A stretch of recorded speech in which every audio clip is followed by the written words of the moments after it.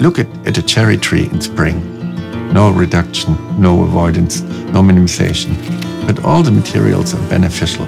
The cherry tree only makes a handful of cherries actually, but with hundreds of blossoms. And all the materials are designed to go back into the biological system. I think we're not too many. It depends what those 9 billion people are doing. A cherry tree makes soil, makes oxygen, cleans the air. It's not toxic, it's not dangerous. No, it's the opposite. It's all nutrition.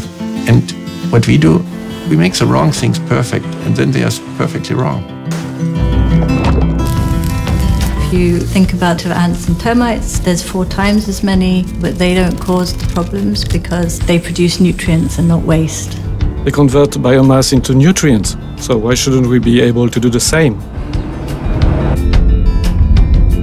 Cradle to Cradle divides products into 2 spheres, a technical and a biological one. We have to redesign products.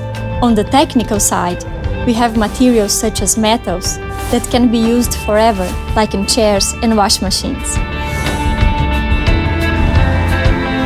The biological side, we have products that dissolve back into nature, like cosmetics or the natural fiber textiles.